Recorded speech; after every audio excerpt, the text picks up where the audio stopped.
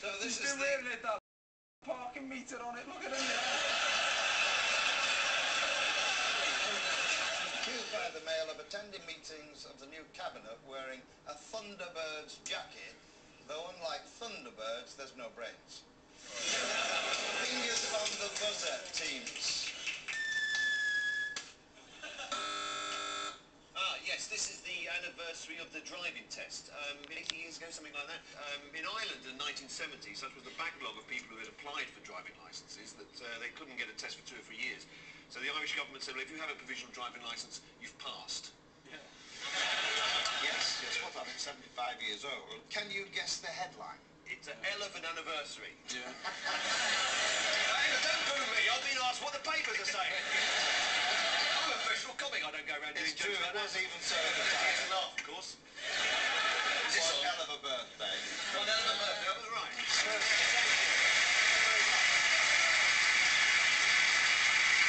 And I'd like to see us return to a black and white world. Yeah. Well, what are you clapping that for? It's an idiotic thing to say. But I like this as well, I like the fact that they got the first registered photograph of dogging ever to take place.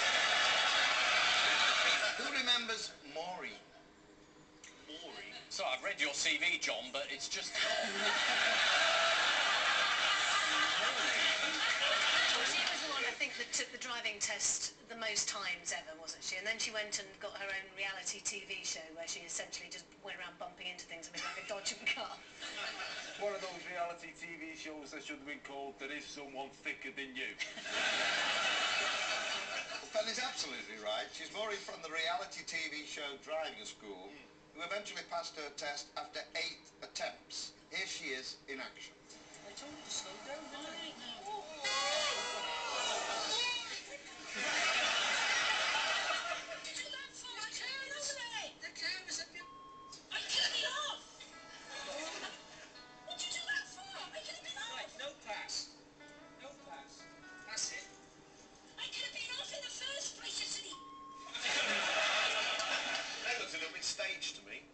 Saying reality shows are faked. I would say you filmed an awful lot of her driving before you got an incident like that so close to the camera.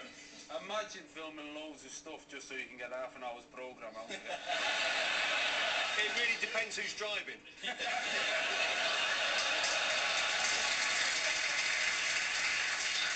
Time now for the Missing Words round. Oh, good. Which this week features as its guest publication the British Beer Mat Collectors Society newsletter. And we start with, I've got what and I'm going home to what? I've got a cabinet post and I'm going home to my mate.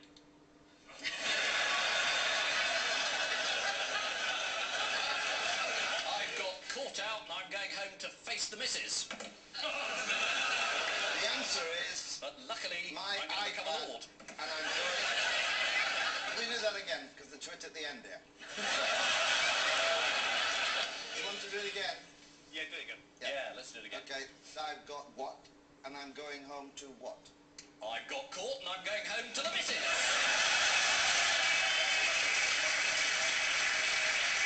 Well, the answer is my iPad, and I'm going home to stroke it. This is Stephen Fry, who was overjoyed at the launch of the new iPad this week. According to the Times, the iPad is now selling at a rate of 1 million a month. Shops haven't seen anything like this since the launch of my autobiography. Still available in all good pound shops. Next, what? By rubbing moist bread over the affected areas. Attract Randy Seagulls. Is it become a peer of the realm? If your beer mat collection has been somewhat spoilt by beer, it's relatively easy to remove the stain from the cardboard by rubbing moist bread over the affected areas. The answer is clean, slightly beer-stained mats. Yes! Next, Prime Minister lets slip he's what? He's a conservative. He's gay too. The answer is, had the snip. This is the Prime Minister of New Zealand, who told reporters he had a vasectomy. Mind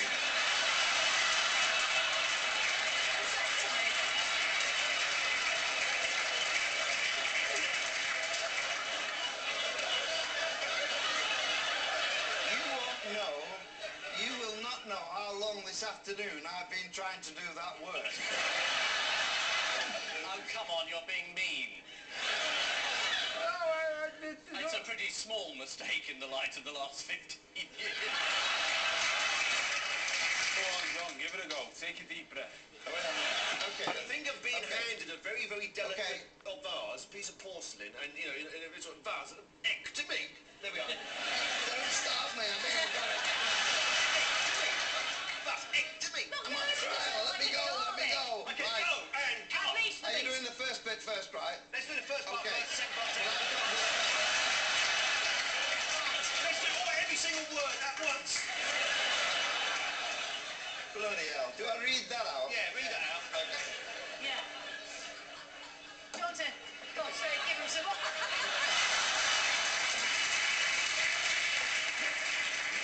This is the Prime Minister of New Zealand who told the reporters he'd had a snip.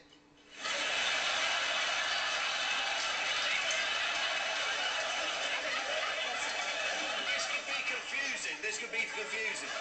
If you went to the barber's and he says, do you fancy a snip behind the ear? You're in trouble. I'm in trouble. So the final scores are Ian and John 2, Paul and Penny 6.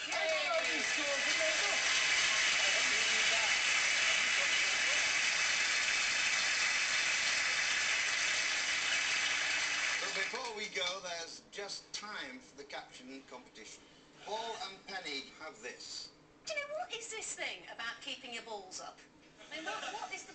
Is it difficult? Do we care? It's considered an inherent part of the game to be able to control the ball. If I'm not much mistaken, David Cameron is not a footballer, unless Well, I'm the ball mistaken. may be suspended by a piece of wire, we really don't know. But we can see there he is appearing with Britain's leading crisp salesman. And Ian and John get that. Capello finally finds someone who's good in a box.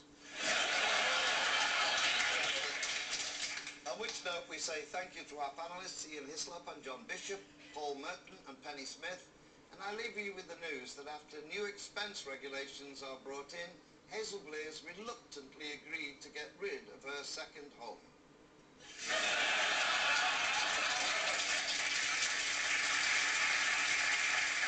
It's another meeting in the Cabinet Office, and the usual volunteer offers to go and get the coffees. There are cheers all round as another Lib Dem MP emerges from David Cameron's brainwashing chamber.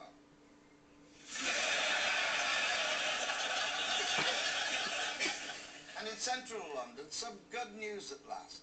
There's a parking space right outside Greg's, the baker's.